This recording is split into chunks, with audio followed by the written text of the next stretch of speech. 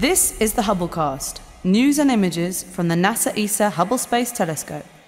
Travelling through time and space with our host, Dr. J, aka Dr. Joe Liska. Welcome to this special episode of the Hubblecast, celebrating the International Year of Astronomy in 2009. 400 years ago, Galileo Galilei looked at the night sky through a telescope for the first time. So we have decided to produce a special series of podcasts about the telescope, this magnificent instrument that has changed our perception of the world around us. By taking our sense of sight far beyond the realm of our forebears' imagination, these wonderful instruments, the telescopes, open the way to a deeper and more perfect understanding of nature. For millennia, mankind gazed out into the mesmerizing night sky, without recognizing the stars of our own Milky Way galaxy as other suns, or the billions of sister galaxies making up the rest of our universe. Or that we are merely punctuation in the universe's 13.7 billion year-long story.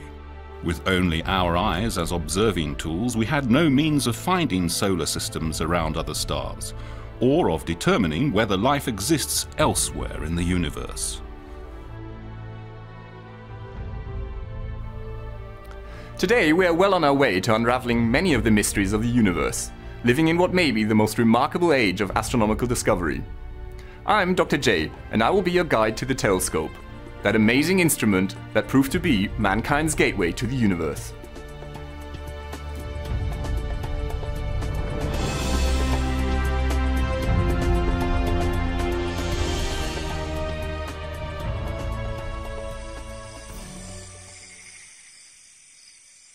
Four centuries ago, in 1609, a man walked out into the fields near his home. He pointed his homemade telescope at the moon, the planets, and the stars. His name was Galileo Galilei. Astronomy would never be the same again.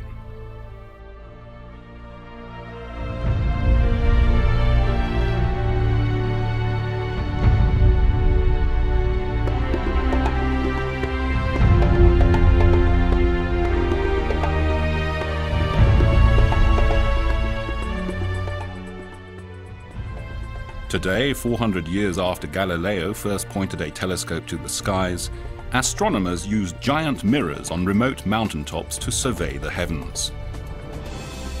The telescopes collect faint chirps and whispers from outer space. Scientists have even launched telescopes into Earth orbit, high above the disturbing effects of our atmosphere. And the view has been breathtaking.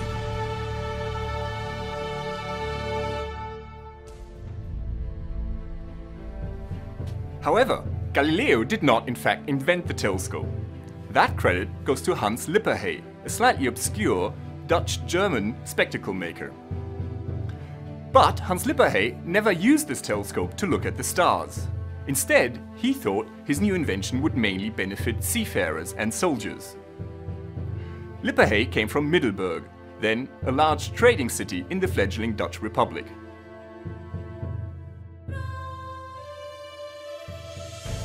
In 1608, Lippershey found that when viewing a distant object through a convex and a concave lens, the object would be magnified if the two lenses were placed at just the right distance from one another.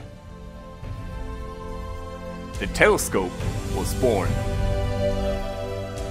In September 1608, Lippershey revealed his new invention to Prince Maurits of the Netherlands. He could not have chosen a more advantageous moment, because at that time the Netherlands were embroiled in the 80 Years' War with Spain.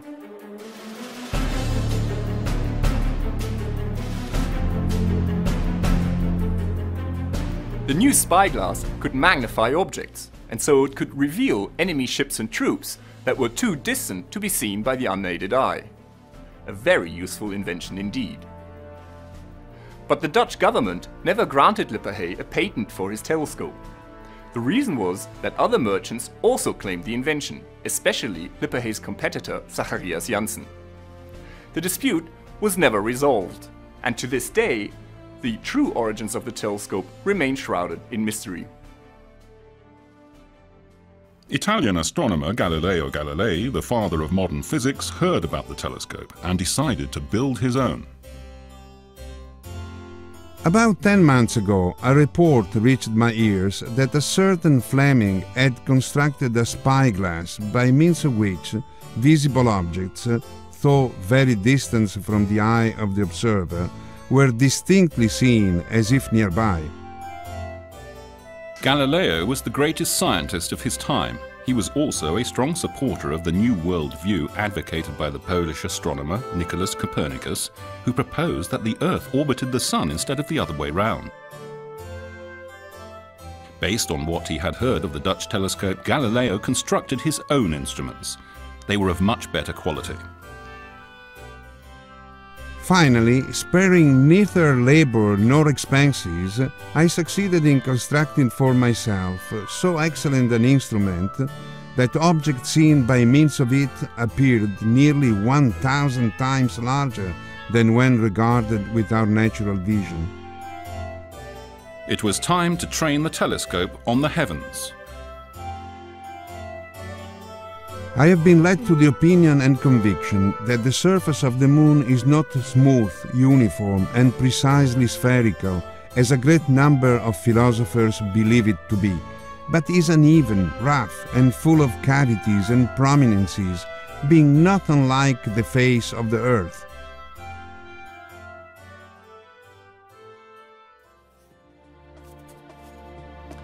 A landscape of craters, mountains and valleys. A world like our own. A few weeks later, in January 1610, Galileo looked at Jupiter. Close to the planet, he saw 4 pricks of light that changed their position on the sky night after night along with Jupiter. It was like a slow cosmic ballet of satellites orbiting the planet. These 4 pricks of light would come to be known as the Galilean moons of Jupiter. What else did Galileo discover? The phases of Venus. Just like the moon, Venus waxes and wanes from crescent to full and back again. Strange appendages on either side of Saturn. Dark spots on the face of the sun. And, of course, stars. Thousands of them, maybe even millions, each too faint to be seen by the naked eye. It was as if mankind had suddenly thrown off its blindfold. There was a whole universe to discover out there.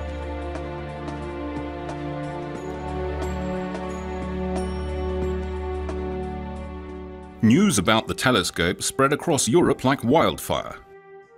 In Prague, at the court of Emperor Rudolf II, Johannes Kepler improved the design of the instrument. In Antwerp, Dutch cartographer Michael van Langren produced the first reliable maps of the moon showing what he believed to be continents and oceans. And Johannes Hevelius, a wealthy brewer in Poland, built huge telescopes at his observatory in Danzig. This observatory was so large that it covered 3 rooftops. But the best instruments of the time were probably constructed by Christian Huygens in the Netherlands. In 1655, Huygens discovered Titan, the largest moon of Saturn. A few years later, his observations revealed Saturn's ring system, something Galileo had never understood. And last but not least, Huygens saw dark markings and bright polar caps on Mars. Could there be life on this remote alien world? The question occupies astronomers to this day. The earliest telescopes were all refracting telescopes that used lenses to collect and bring together the starlight. Later, the lenses were replaced with mirrors. This reflecting telescope was first built by Niccolo Zucchi and later refined by Isaac Newton. Now, in the late 18th century, the largest mirrors in the world were cast by William Herschel, an organist turned astronomer who worked with his sister Caroline. In their house in Bath in England, the Herschels poured red-hot molten metal into a mold, and when the whole thing had cooled off, they would polish the surface so that it would reflect starlight.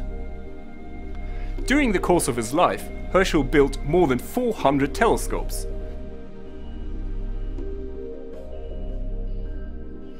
The largest of these was so huge that he needed 4 servants to operate all the various ropes, wheels and pulleys that were required to track the motions of the stars across the night sky, which is of course caused by the Earth's rotation. Now Herschel was like a surveyor. He scanned the heavens and catalogued hundreds of new nebulae and binary stars. He also discovered that the Milky Way must be a flat disk, and he even measured the motion of the solar system through that disk by observing the relative motions of the stars and the planets. And then, on the 13th of March in 1781, he discovered a new planet, Uranus. It was over 200 years until NASA's Voyager 2 spacecraft gave astronomers their first close-up look of this distant world. In the lush and fertile countryside of Central Ireland, William Parsons, the 3rd Earl of Ross, built the largest telescope of the 19th century. With a metal mirror a whopping 1.8 metres across, the giant telescope became known as the Leviathan of Parsonstown. On the occasional clear, moonless nights, the Earl sat at the eyepiece and sailed on a journey through the universe. To the Orion Nebula, now known to be a stellar nursery. On to the mysterious Crab Nebula, the remnant of a supernova explosion. And the Whirlpool Nebula? Lord Rosse was the first to note its majestic spiral shape. A galaxy like our own, with intricate clouds of dark dust and glowing gas, billions of individual stars, and, who knows, maybe even planets like Earth. The telescope had become our vessel to explore the universe.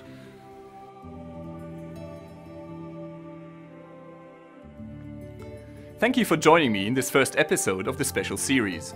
Today we have talked about the creation of the first telescopes and how they facilitated man's first steps out into the universe. Next time we will see how astronomers used bigger and bigger mirrors to see further than ever before. This is Dr. J signing off for the Hubblecast. Once again, nature surprised us beyond our wildest imagination.